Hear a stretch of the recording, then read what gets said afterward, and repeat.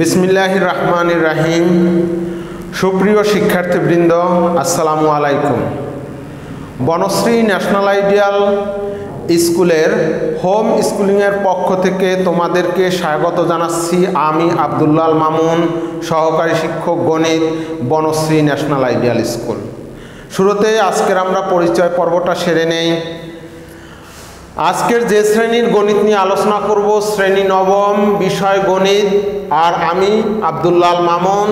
আজকের ক্লাস নং হচ্ছে 44। আজকের তোমাদের কোনো বাড়ির কাজ নেই এবং কোনো সমস্যা হলে আজকের ক্লাসের পরে আমার ফেসবুক আইডি দেয়া আছে অথবা মোবাইল নাম্বার দেয়া আছে, যোগাযোগ করলে আমি সমাধান দেওয়ার চেষ্টা করব। তো এখন আমরা আমাদের মূল আলোচনায় ফিরে যাই। আলোচ্য বিষয় হচ্ছে অধ্যায় 16.2 এর উদাহরণ 12 থেকে 17। এই 12 থেকে 17 যে অঙ্কগুলো উদাহরণ, এর মধ্যে 12 থেকে 16 হচ্ছে তোমার 12 থেকে 16তে হচ্ছে প্রশ্নের অঙ্ক এবং 17 নম্বর অঙ্কটা হচ্ছে সৃজনশীল। যেহেতু আমাদের নবম এবং দশম শ্রেণীর শিক্ষার্থীদের অঙ্কের প্রশ্নের নিয়মটা হচ্ছে সৃজনশীল পদ্ধতিতে আসে, সেক্ষেত্রে আমি আজকে তোমাদেরকে 17 নম্বর সৃজনশীলটা এখানে আলোচনা করলেই বাকি অঙ্কগুলো তোমরা এই নিয়মে বুঝতে পারবে। সেজন্য আজকে আমি সিলেক্ট করেছি 17 নম্বর সৃজনশীলটা। তো দেখি 17 নম্বর সৃজনশীলে কি বলা হয়েছে। সৃজনশীলের উদ্দীপক একটা চিত্র দেয়া হয়েছে। চিত্র দিয়ে বলা হয়েছে প্রদত্ত চিত্রের আলোকে, এই যে চিত্রটা দেয়া হয়েছে, প্রদত্ত চিত্রের আলোকে আয়তক্ষেত্রটির কর্ণের দৈর্ঘ্য নির্ণয় করো। ক নম্বরে বলা হয়েছে ক্ষেত্রটির ক্ষেত্রফল পূর্ণ সংখ্যায় নির্ণয় করো। গ নম্বরে বলা হয়েছে সমদ্বিবাহু ত্রিভুজের গ্রহণযোগ্য পরিসীমা নির্ণয় করো। যে পরিসীমাটা গ্রহণযোগ্য ওই পরিসীমাটা নির্ণয় করতে বলা হয়েছে। তাহলে আমরা চিত্রটি লক্ষ্য করি। চিত্রটিতে একটা ত্রিভুজ আছে এবং একটা আয়তক্ষেত্র আছে, একত্রে সংযুক্ত। এখন এই আয়তক্ষেত্রটার নামটা হচ্ছে ABCD, একটি আয়তক্ষেত্র।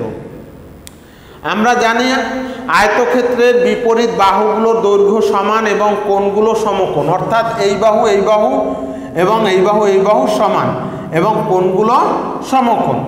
তাহলে আয়তক্ষেত্র হচ্ছে ABCD।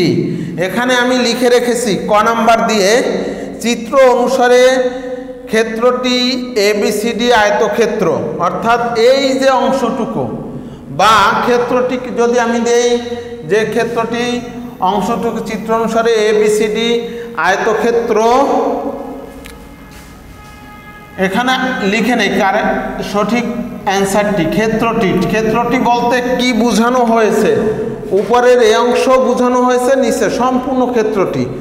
এর ভিতর হচ্ছে একটা অংশ হচ্ছে ABCD আয়তক্ষেত্র এতটুকু, আর একটা অংশ হচ্ছে ADE, এটা হচ্ছে একটা সমদ্বিবাহু ত্রিভুজ। আমরা জানি সমদ্বিবাহু ত্রিভুজের দুটি বাহু পরস্পর সমান হয়। এখন ক নম্বরে যেহেতু বলা হয়েছে ABCD আয়তক্ষেত্রের কর্ণের দৈর্ঘ্য, তাহলে ABCD আয়তক্ষেত্রের কর্ণের দৈর্ঘ্যের সূত্র হচ্ছে √ সন্নিহিত বাহুদ্বয়ের বর্গের যোগফল, অর্থাৎ AB বাহু স্কোয়ার প্লাস BC বাহু স্কোয়ার। তাহলে AB বাহুর মান কত? 14। তাহলে লিখব হলো 14 স্কোয়ার বা 14 স্কোয়ার। BC বাহুর মান কত? 50। তাহলে এখানে দেব 50 স্কোয়ার। তাহলে সমান সমান কত হয় আমরা ক্যালকুলেশন করে পাই। যদি আমরা ক্যালকুলেশন করি 14 স্কোয়ার প্লাস 50 স্কোয়ার, আমাদের ABCD আয়তক্ষেত্রের কর্ণের দৈর্ঘ্য হবে 51.92 সেন্টিমিটার। অর্থাৎ এটাকে ক্যালকুলেশন করে পেলাম 51.92 সেন্টিমিটার। যেহেতু এখানে কর্ণের দৈর্ঘ্য বলা হয়েছে এবং সেন্টিমিটারে বলা হয়েছে যে এবি 14 আর বিসি হলো 50, সেক্ষেত্রে আমরা এটাকে সেন্টিমিটার হিসাবে করে নিতে পারি। তাহলে লিখব এবিসিডি আয়তক্ষেত্রের কর্ণের দৈর্ঘ্য এত সেন্টিমিটার, প্রায় একক সেন্টিমিটার ধরে শুরু করলাম। এই হলো ক নম্বরের উত্তর। তারপরে হলো খ নম্বরে বলা হয়েছে যে ক্ষেত্রটির ক্ষেত্রফল পূর্ণ সংখ্যা নির্ণয় করো, অর্থাৎ এই সম্পূর্ণ ক্ষেত্রটির ক্ষেত্রফল নির্ণয় করতে হবে। তাহলে আমরা ক থেকে কি পেয়েছি? আয়তক্ষেত্রটির ক্ষেত্রফল। আর যদি এখন এই সমদ্বিবাহু ত্রিভুজের ক্ষেত্রফল আমরা বের করতে পারি এই ত্রিভুজের, তাহলে আমরা ওই দুটি ত্রিভুজের ক্ষেত্রফল যোগ করে দিলে সম্পূর্ণ ত্রিভুজের ক্ষেত্রফল বের করতে হবে। তাহলে আয়তক্ষেত্র এবিসিডি এর ক্ষেত্রফল আমরা কত পেয়েছি? কত পেয়েছি? কর্ণের দৈর্ঘ্য। আর এখন কি করব? আয়তক্ষেত্র এবিসিডি এর ক্ষেত্রফলের সূত্র হচ্ছে দৈর্ঘ্য গুণ প্রস্থ। তাহলে চিত্রে দৈর্ঘ্য দেয়া আছে কত? 50 আর প্রস্থ দেয়া আছে কত? 14। তাহলে লিখব আয়তক্ষেত্র এবিসিডি এর ক্ষেত্রফল 14 গুণ 50 বর্গ সেন্টিমিটার সমান সমান হচ্ছে 700 বর্গ সেন্টিমিটার। এবারে ত্রিভুজ ক্ষেত্র এডিই এর ক্ষেত্রফল, যেহেতু এডিই ত্রিভুজের একটা বাহুর মান জানা আছে সেহেতু, এবং দুটি বাহু সংলগ্ন একটি কোণ দেওয়া আছে, সেক্ষেত্রে ত্রিভুজের ক্ষেত্রফল হলো হাফ ইন্টু বাহুদ্বয়ের গুণফল, অর্থাৎ এডি বাহু, এখানে যে বাহুটা এডি এবং এই, হাফ ইন্টু এডি ইন্টু এই ইন্টু সাইন কোণ। বাহুদ্বয় যে দুটি বাহু আছে, এই বাহু আর এডি বাহু, এদের সংলগ্ন কোণ হচ্ছে এই কোণটা, তাদের কোণের সাইনের অনুপাত যেটা, অর্থাৎ হাফ ইন্টু এডি ইন্টু এই ইন্টু সাইন কোণ ডি এই। তাহলে এখন আমরা মানটা বসাই, হাফ ইন্টু এডি এর মান আমরা পেয়েছি কত?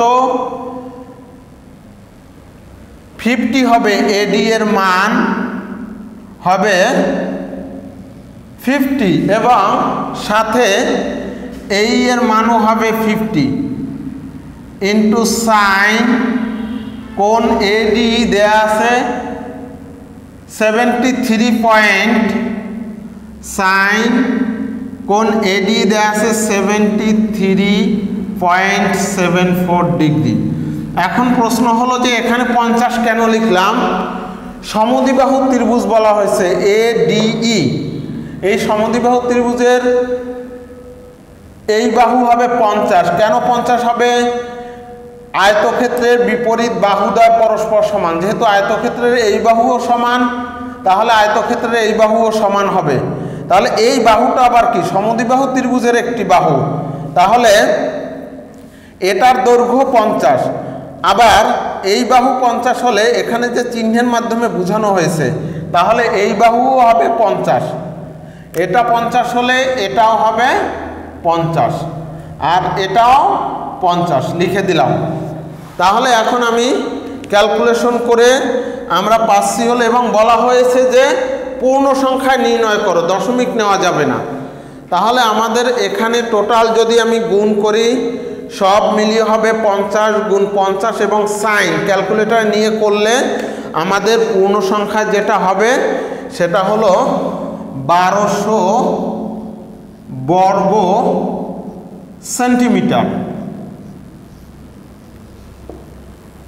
এইটা হবে এটা। তাহলে 1200 বর্গ সেন্টিমিটার যদি হয়, এটা হলো ত্রিভুজ ক্ষেত্র এডি এর ক্ষেত্রফল। এডিই এর ক্ষেত্রফল পেয়েছি 1200 বর্গ সেন্টিমিটার। তারপর লিখবো তাহলে সুতরাং সম্পূর্ণ ক্ষেত্রের ক্ষেত্রফল, সম্পূর্ণ ক্ষেত্রের ক্ষেত্রফল এই যে ত্রিভুজের ক্ষেত্রফল এবং আয়তক্ষেত্রের ক্ষেত্রফল, এই দুটি ক্ষেত্রফল যোগ করব। 1200 যোগ 700 বর্গ সেন্টিমিটার সমান সমান হলো 1200 আর 700 হবে 1900 বর্গ সেন্টিমিটার।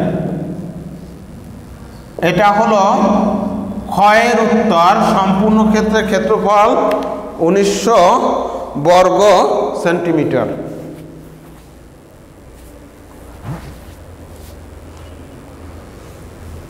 এই হলো আমাদের খ নাম্বার, যেটা বলা হয়েছে ক্ষেত্রটি ক্ষেত্রফল পূর্ণ সংখ্যায় নির্ণয় করো। এই হলো খ নাম্বার।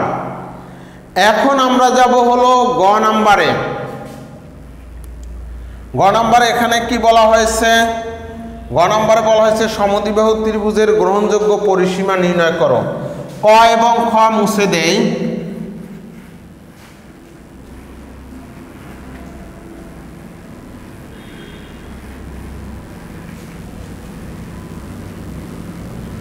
সমদ্বিবাহু ত্রিভুজের গ্রহণযোগ্য পরিসীমা নির্ণয় করতে বলা হয়েছে। এই যে সমদ্বিবাহু ত্রিভুজ, তাহলে গ নাম্বার দিয়ে আমরা লিখতে পারি, মনে করি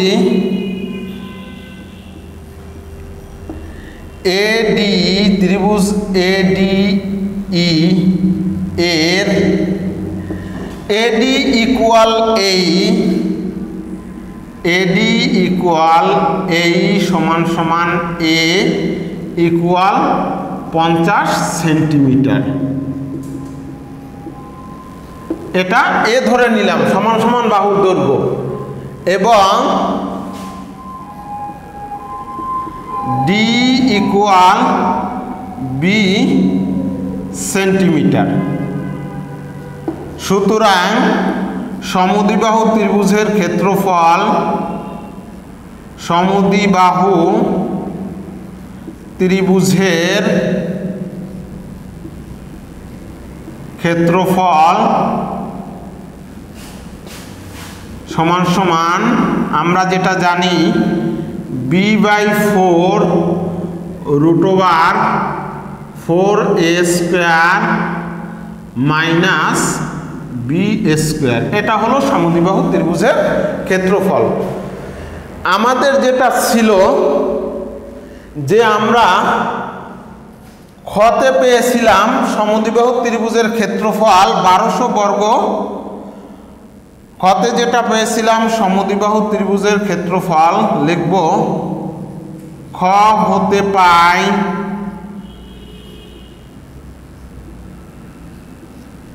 সমদ্বিবাহু ত্রিভুজের ক্ষেত্রফল, সমদ্বিবাহু ত্রিভুজের ক্ষেত্রফল সমান সমান হলো 1200 বর্গ সেন্টিমিটার। এখানে আমরা সূত্রের ক্ষেত্রে বর্গ একক লিখে দিতে পারি। তাহলে এখন আমরা দিতে পারি, এই হলো সমদ্বিবাহু ত্রিভুজের ক্ষেত্রফলের সূত্র। আর খ নম্বরে আমরা পেয়েছি 1200 বর্গ সেন্টিমিটার। তাহলে লিখব প্রশ্নমতে b/4 equal √4a² - b² equal হলো 1200। এখান থেকে আমার মূল টার্গেট কি? আমি a এর মানটা জানি, এটা হলো a এর মান। b এর মানটা বের করব। b এর মানটা বের করলে আমি সমদ্বিবাহু ত্রিভুজের ক্ষেত্রফল বের করতে পারবো। বা b√4a² - b² ইকুয়াল টু হলো, বা 4 আর 1200 গুণ করলে হবে 4800। এখন যেহেতু উভয় পক্ষ থেকে রুট সরাবো, তাহলে উভয় পক্ষকে বর্গ করে দেব। বর্গ করলে হবে b²,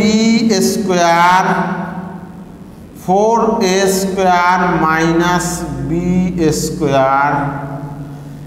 ডান পাশে বর্গ করলে হবে 4800 গুণ 4800। যেটা হবে গুণ করে দেখি 4800 গুণ হবে 4800।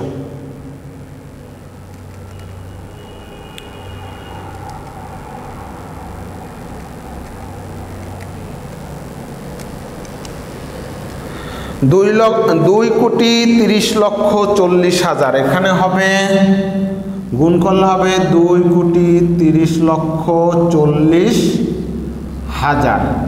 এটা হবে ডান পাশে যদি গুণ করি বা বি স্কোয়ার 4 ইন্টু এর মান কত ধরেছিলাম, কত 50 দেয়া আছে যেটা, তাহলে 50 square minus B square equal to 2304 4টা 0। এই এখন উপরের অংশ আবার মুছে ফেলি, ক্যালকুলেশন যেহেতু করব। এখান থেকে আমাদের টার্গেট হচ্ছে বি এর মানটা বের করব, বা যদি দিয়ে লিখি বি স্কোয়ার ইকুয়াল এখানে হলো 10,000 গুণ করে দেখতে পারি 50 স্কোয়ার গুণ 4, 50 স্কোয়ার গুণ হলো 4 সমান সমান হলো 10,000 মাইনাস বি স্কোয়ার ইকুয়াল হবে 2304 4টা 0 লিখব, বা গুণ করে দেই 10,000 B square minus B to the পাওয়ার 4, এটা বাম পাশে নিয়ে আসি 2304,000 ইকুয়াল টু হলো 0, বা মাইনাস চিহ্ন দ্বারা গুণ করে দেয় B to the power 4 minus 10,000 B square minus 2304,000 equal 0। এখন এটাকে মিডল টার্ম করব, তাহলেই বি এর মানটা বের হয়ে যাবে। তাহলে বা বি স্কোয়ার মাইনাস এখানে একটা শূন্য কম পড়েছে 10,000 বি স্কোয়ার 10,000 বি স্কোয়ার এখানে হবে B square minus 3600 B square, আর এখানে যেটা হবে এখানে মাইনাস চিহ্ন দ্বারা গুণ করলে এটা হয়ে যাবে প্লাস, তাহলে এখানে লিখব প্লাস 2304,000 ইকুয়াল টু 0, বা B to the power 4 B square common নিলে হবে B square minus 6,400 minus 3600 common নিলে হবে বি স্কোয়ার মাইনাস 6,400 ইকুয়াল 0, বা B square minus 6,400 middle term করতেছি into B square minus 3600 equal 0, বা বি স্কোয়ার মাইনাস 6,400 ইকুয়াল 0, বা B square equal 6,400, বা B equal হলো 80 বর্গমূল করে, অথবা বি স্কোয়ার মাইনাস 3600 ইকুয়াল 0, বা বি স্কোয়ার ইকুয়াল 3600, বা বি ইকুয়াল হলো 60। এখন এখানে বি এর দুটি মান পেলাম, অর্থাৎ ডি বি এর দুটি মান। এখন কোন মানটা গ্রহণযোগ্য বলা হয়েছে কি সমদ্বিবাহু ত্রিভুজের গ্রহণযোগ্য পরিসীমা নির্ণয় করো, তাহলে কোন মানটা গ্রহণযোগ্য এটা দেখব। এখন লিখব বি ইকুয়াল 80 হলে ত্রিভুজ এডিই হতে পায়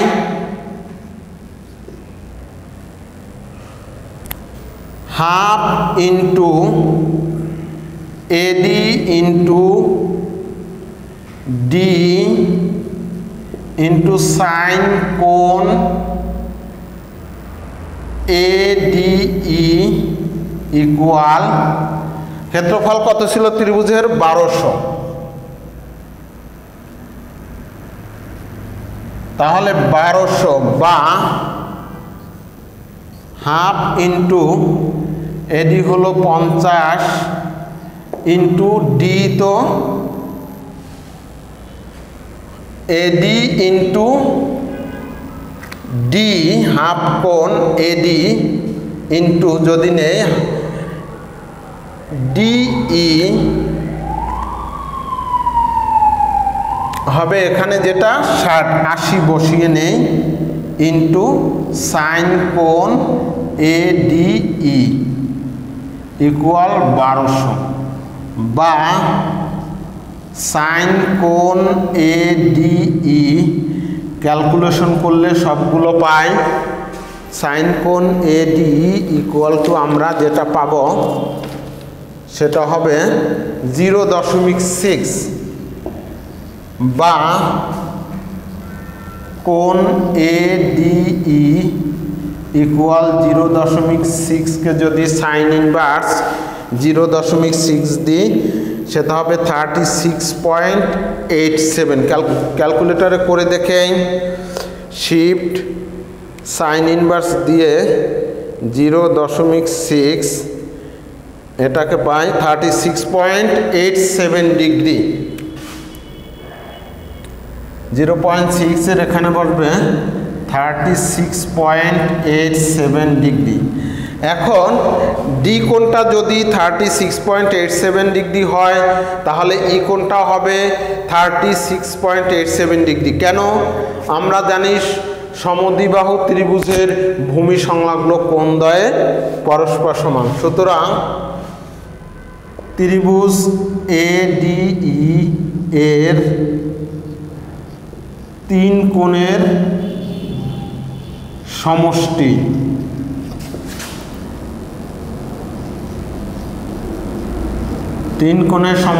সমান সমান হলো 73.74 degree plus 36.87 degree plus 36.87 degree. এই তিনটার যোগফল কত হয় দেখি। 73.74 যোগ 36.87 যোগ 36.87 সমান সমান আসে 147.48 ডিগ্রি। 147.48 ডিগ্রি।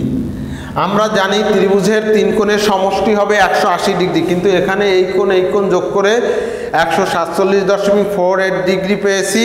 তার মানে এই বাহুটা বি ইকুয়াল টু 80 সেন্টিমিটার হবে না। সুতরাং বি নট ইকুয়াল 80। এখন আরেকটা মান পেয়েছি এখানে বি ইকুয়াল টু 60, এটা দিয়ে টেস্ট করব যে এটা গ্রহণযোগ্য কিনা। তাহলে আবার একইভাবে করব, বি ইকুয়াল 60 হলে ত্রিভুজ এডিই এর ক্ষেত্রফল বা এর ক্ষেত্রে হাফ ইন্টু এডি ইন্টু ডি ইকুয়াল 1200, কারণ ত্রিভুজের ক্ষেত্রফল 1200 ছিল। বা সূত্র এখানে সাইন দিতে হবে, যেহেতু এখানে কোণ সংলগ্ন, সাইন কোণ এডি ই ইকুয়াল 1200 বা হাফ ইন্টু এডি হচ্ছে 50, ডি ধরেছি কত 60, সাইন কোণ এ ডি ই ইকুয়াল 1200 বা ক্যালকুলেশন করে আমরা পাই সাইন কোণ A D E equal sign কোণ এ ডি ই ইকুয়াল আমরা পাই হলো এখানে 0.8, ক্যালকুলেশন করলে আমরা পাই হলো 0.8 বা কোণ A D E equal 0.8 K sign ইনভার্সে নিলে আমরা কত পাই সাইন ইনভার্স 0.8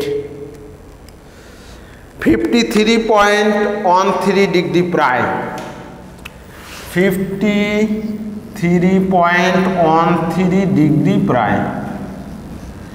তাহলে এক্ষেত্রে আমরা ডি কোণের মান পেলাম কত 50, এই যে ডি কোণ, এই ডি কোণের মান পেলাম, এই যে কোণটা এটার মান পেলাম 53.13 ডিগ্রি, তাহলে ই কোণটাও হবে এইটা। এখন দেখি, সুতরাং ত্রিভুজ এ ডি ই এর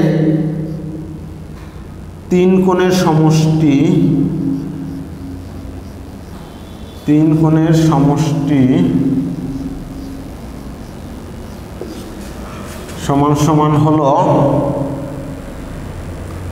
73.74 degree plus 53.13 degree plus 53.13 degree সমান সমান কত পাই